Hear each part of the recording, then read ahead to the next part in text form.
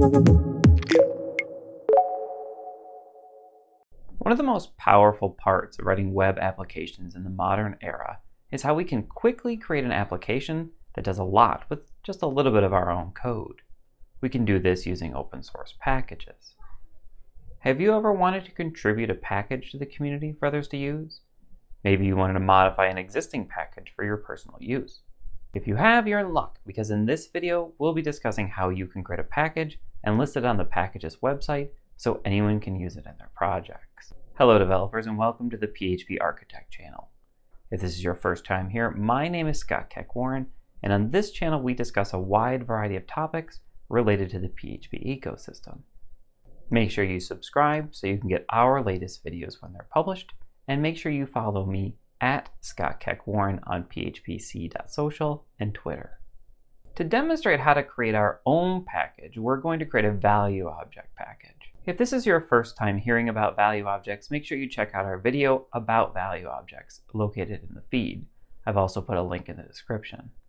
To create our package, we need to first pick a package name. I know, naming things is hard, but this is important because we cannot change our package name once we've picked it, so it's important to get it right. Package names can contain any alphanumeric characters plus underscores, periods, and hyphens. It consists of a vendor name and a project name and must be globally unique. For some projects with a unique name like PHP Unit, the vendor name and the project are the same. Once the name has been determined, we need to create a working directory, if we haven't already, and cd into it. Then we're going to install Composer into our newly created directory, unless we have it installed globally. We talked about how to install Composer in our video on Composer, and we prefer to have a copy of Composer in each project as we're working on it. So in this video, we'll expect that to be the case. Because this is a shared library that others will use, we won't be committing it to source control. Next, we're going to initialize our package. This is done by running php composer.par init. Composer will then walk us through a series of questions that will help it build a composer.json file for us. Accept the defaults when possible and provide a helpful description for the package. My composer.json looks like the following. At this point, we have a basic setup for our package of value objects. Now we just need to create the classes that we're going to use. We're going to start with the following in the source name firstname.php file. This creates a very basic library, but we need to get it out onto the internet so others can use it. To do this, we first need to push our source code to a supported public repository. As of this recording, we can use GitHub, Bitbucket, GitLab, or Gitea. We're going to use GitHub to create a new repository with a name that's similar to what our package name is in our composer.json. Now we just need to create our initial commit. This is done by first calling git init to initialize the local directory for Git usage. Then we need to commit the composer.json and the composer.lock files along with the source directory. Then we'll set the origin to our new repository and push the change.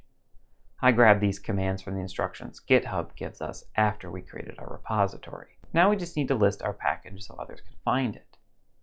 We'll discuss that more after this word from our sponsors. When you're in production, 1,000 things can go wrong.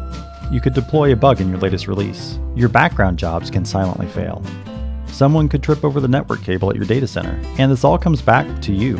You need to know when bad things happen and be able to respond to them quickly. That's why we built Honeybadger. It's easy to install Honeybadger in your back-end applications and front-end JavaScript. It only takes a few minutes of configuration and you'll have monitoring done. That's because we hook into popular web frameworks, job systems, and the browser, so that when any of them crash, we can automatically let you know. We ping your application from our global fleet of servers to let you know about problems with connectivity, latency, and SSL certificates, and we monitor your recurring jobs to see if any of them stop recurring. When there's a problem, we alert your team using the tools you already use. We can create issues in GitHub, Jira, and other issue trackers, and send notifications via Slack, PagerDuty, or other channels. When you click through, you'll be taken to detailed information on the error.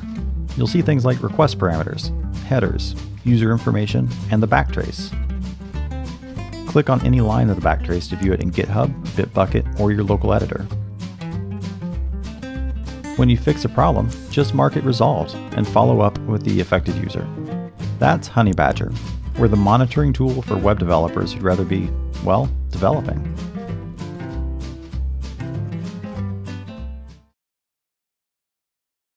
we need to introduce the next piece to this system, and that's Packagist.org. Packagist.org is the default Composer package repository. That means it allows you to enter a package name like phpunit/phpunit into Composer, and Composer will check with Packagist to see that it's a valid package name and which public repository it should be using.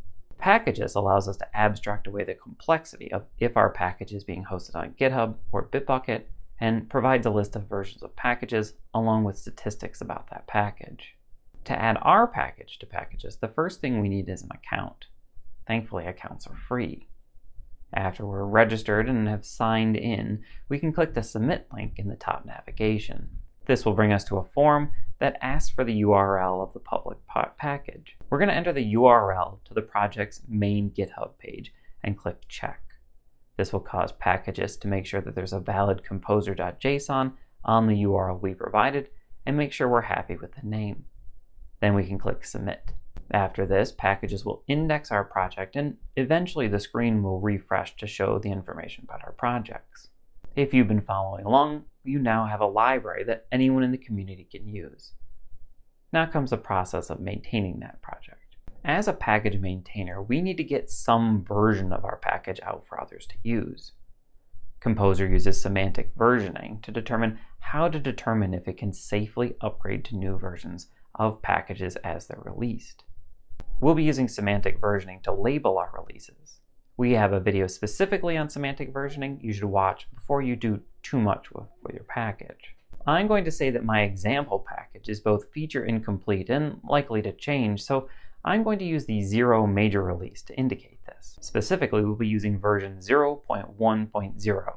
Now, to actually indicate this, we're going to create a git tag.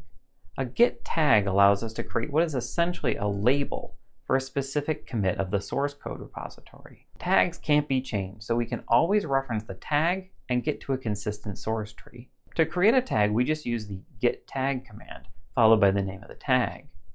In this case, it will be git tag 0.1.0. We can also call git tag without a name to see a list of all the tags. Now that the tag has been defined, we can use git checkout with the name of the tag to switch to that tagged version. Now, annoyingly, a tag is kept locally unless we explicitly push it with the --tag switch. We'll do that now. After we have, we'll wait for Packagist to reindex our project. It does this automatically every 5 minutes, or we can press the update button to force a reindexing. After the update has been completed, we'll see our new version listed in the versions on the sidebar.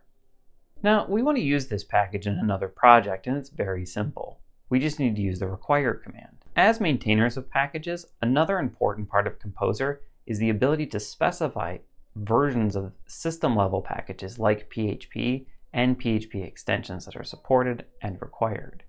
Composer refers to these as package platforms. They're not like standard packages we might have it install, and instead are virtual packages that we're saying must exist already for our package to be installed. We can see a list of these by running php composer.par/show-platform.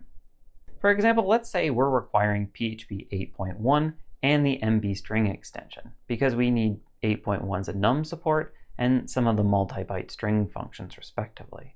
To do this, we'll add these to the required array in our composer.json. Now, if we attempt to run an install, require, or upgrade and we don't have these packages installed, we'll get an error. This is extremely helpful for consumers of your package because they won't accidentally end up with a version of your package that doesn't run in their environment. As a recap, creating your own open source package is surprisingly easy.